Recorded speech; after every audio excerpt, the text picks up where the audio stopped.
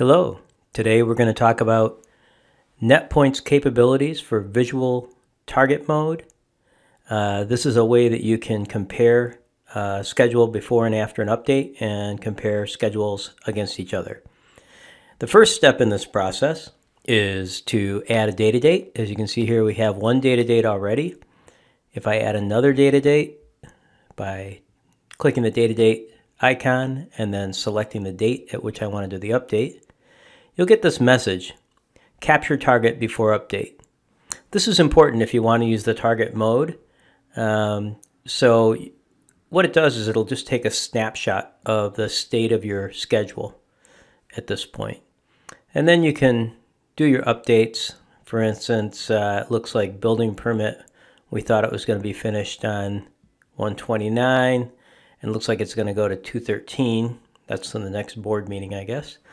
And so now that we've made those adjustments and we've captured those updates, we can take a look at how we manage the schedule progress, which is after you drop a data date, what are you going to do with each of these activities which are qualified for an update?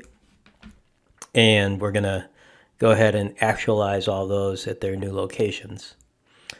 Once you've done your updates, then you can see the earlier data date has faded, your new current data date is highlighted, and if we go up here to visual target mode, then you'll see that we have a bunch of different options, including if the finish date is at least 5 days behind schedule, then turn the bar larger and dark green, or if the finish date is at least 5 days ahead, make it smaller and light green. You can edit or add any of these you want to customize the view you get.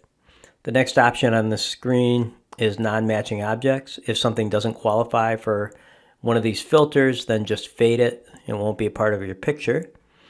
And then we can display shadows, which will show the original that you're comparing to as a shadow, and then the actual current that you're looking at as a colored item.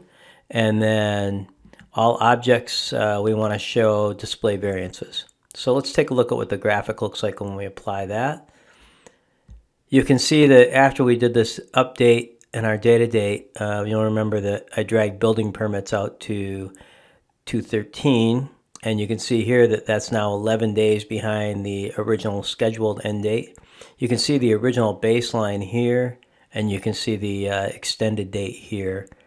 You can also see that we've had some other issues. We had shops in RA that slid 5 days back in bid and award, and you can see how that's pushing the critical path out. The original conclusion was 8/31. That's now, I'm sorry, the current is 8/31. Well, it was 8/31. Now it's 9/2. So that's just a quick view of how you can run through and use the tool for visualizing and comparing different schedules.